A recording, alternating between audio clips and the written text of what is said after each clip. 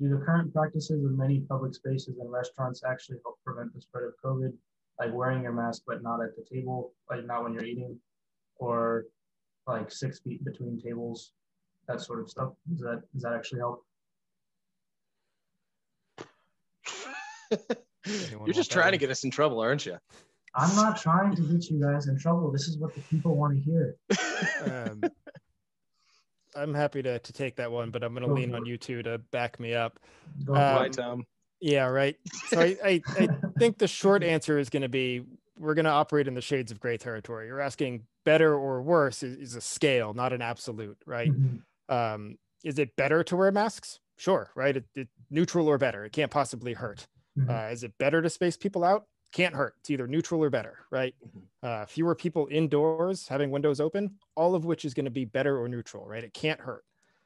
How much it helps is the question mark, right? And I don't have the numbers, so I won't speak to them. But I can tell you that just based on logic, really and truly, if we wanted to nip this thing in the bud, we would shut down all businesses everywhere. Every single person would stay home for 2 weeks, and that would be it, right? So what you're really asking is it safe enough to open up businesses and try and do both the economy and safety simultaneously? So I can tell you that if you're infected and you're walking around a restaurant without a mask, you're probably going to infect more people. That being said, if you're infected and you're sitting at a table by yourself, you're probably still dangerous to some people. But maybe if I'm on the far corner away from you in that restaurant, I have a higher probability of being safe. So I imagine all of these things help. It's just a semantic question of how much. 5%, 20%, 50%, 90%. And I don't know, this is where I'll lean on Katie and Chris. I don't know that those numbers are really fully known. Mm-hmm. Yeah.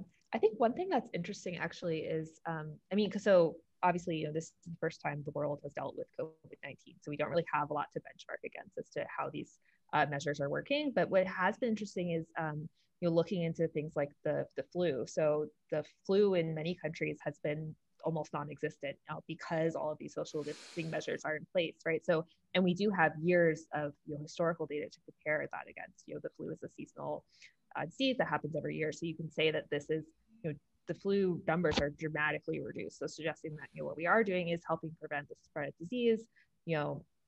Is which is where's the gray area? Where are we in that shade of gray? It's harder to say, but definitely I think that points to saying that what we're doing is being effective. Yeah, I'd agree with that. I think that's a great way to look at it. Is we do have fewer flu cases, so it must be doing something. Mm-hmm. So it stands to reason that another similar respiratory disease would also be affected by these measures. Gotcha. But I will say too, along those lines, the flu's down everywhere, right? Even in countries that didn't do much, it just sort of went away. I don't have an explanation for it, mm-hmm. but it's gone in India, right? How is it gone in India, right? How is that even possible? Right? I have no idea. I'm not saying I can explain it. But I think these are the kind of things, right? That there's a question here mm-hmm. that needs to be answered, right? Because at the end of the day, I'd say all three of us are interested in trying to protect the most people possible. Mm-hmm. And I don't know that anybody here is interested in security feeder, right? I feel really good about it. It didn't save any lives, but everybody feels pretty good. Mm-hmm. So that, it kind of brings back to what we were saying at the beginning. I really want an autopsy when this is all mm-hmm. over. I think you could make lots of synthetic controls from lots of places, right? You can watch what other places do. You could, if I were running a lab, I'd be going down to Texas right now to try and figure out what's compliance look like, because that's a big question. Yeah. If everybody's still complying, but the mandate's gone, then it's a useless control. But if everybody goes, woohoo, spring break, right? Then you can find something out. I don't know. I think it's an interesting question. And I'm not hopeful that the autopsy I want will happen, because it would involve going back and assessing damage done. And if you can't score points with it, then I don't think anybody in the current arena is going to do it. Right? If I can't go back and be like, yeah, but that guy did it, then I don't think anybody's going to do it, which is unfortunate.